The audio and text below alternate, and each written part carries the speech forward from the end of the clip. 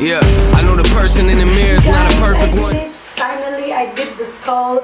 It took a lot of me looking at other pictures, getting different inspiration, but I can truly say I did not mimic this from like one artist. I did exactly what she did.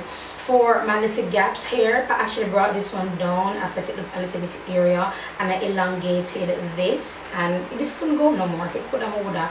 You know what I should have done? I should have blacked out here, man. Instead I had a glow like a weirdo. But this is the look for today. I have the rhinestones, and I'm telling you guys, these contacts, they make or break the look. Without the contacts, it will not be as striking. But I love it. I love it. I love it. Love it. Love it.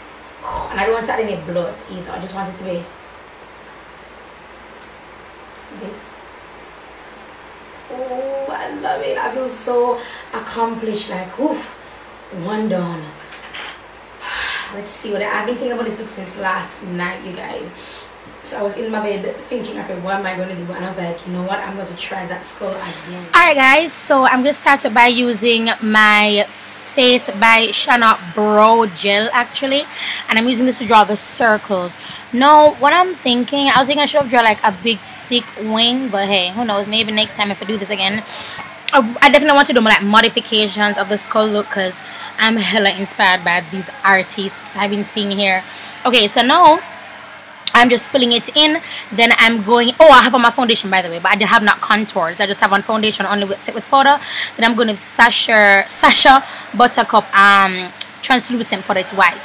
So I'm showing you guys that I'm actually looking on Pinterest as I'm doing this, looking for inspiration. And the Face by Shana is what I just showed you guys that I used to blacken out my eyes. And this is LA Pro Primer in black, and that's what I used to go on the inside. So now I'm using Face by Shana again. This is what I'm using to create the lines. Now upon further oh yeah, and I drew my lines further down there. I think it looked cool.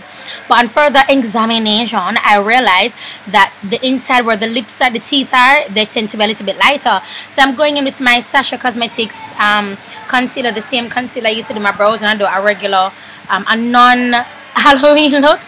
It's the same concealer I'm using. I'm going in between. I'm getting a small brush. The smaller the brush, the better if for this in my case. But it's the smallest one that I had. If your spaces are bigger, then the brush don't necessarily have to be bigger. So how it looks, I think it looks really cool. So now I'm going in with excuse me, black eyeshadow, and I'm just patting it all over because I wanted it to look a little bit darker, because this is actually brow gel, you know. So I don't think it's meant to be like that, and it's not even black. This one I have on is medium or like dark brown or something like so. But you see how it looks different? It looks darker than when I did. So now I'm just in Jamaica we call it knit up your eyebrow. So I'm gonna knit up my eyebrow, and wherever my creases are, my dents are, that's where I'm putting my little lines, and I'm trying to connect them with the excuse me, with the black. And then I'm going down along my nose and just contouring my nose a little bit. Woo child, this look, I'm so in love with this look. And then from there I just did a basic contouring, a more traditional contouring. I started out with brown because I didn't want to go full on black. Then I graduated the colors till I got to black. So this is basically it, you guys. Oh, and then I add glow. I add my glow, and I use the Watch Me blush palette for that. But this is it, and I feel so accomplished. Like I finally did the skull look. This is what I envisioned the first time I did it, and it turned into the skull crow. But you know, finally did it. Oh, and this brush, remember that's the brush I was using on my eyes. Now this is the same brush I'm using. I'm just using whatever product is left on the brush, because I wanted the black spots to be the black lines being pulled out to be faint. Same thing goes for here, using whatever's on the brush, because I wanted it to be faint. And then I think I did this off camera, but I went in and I just kind of pounced on those areas a little bit with a bigger brush just to blend it out some more so it doesn't look so harsh. So now I'm putting glue on my face, and I actually added gems, but you guys will not be seeing it because I had to bend down to put them on, and I was completely out of frame. I mean completely out of frame. So this is the look, you guys. Thank you so much for watching.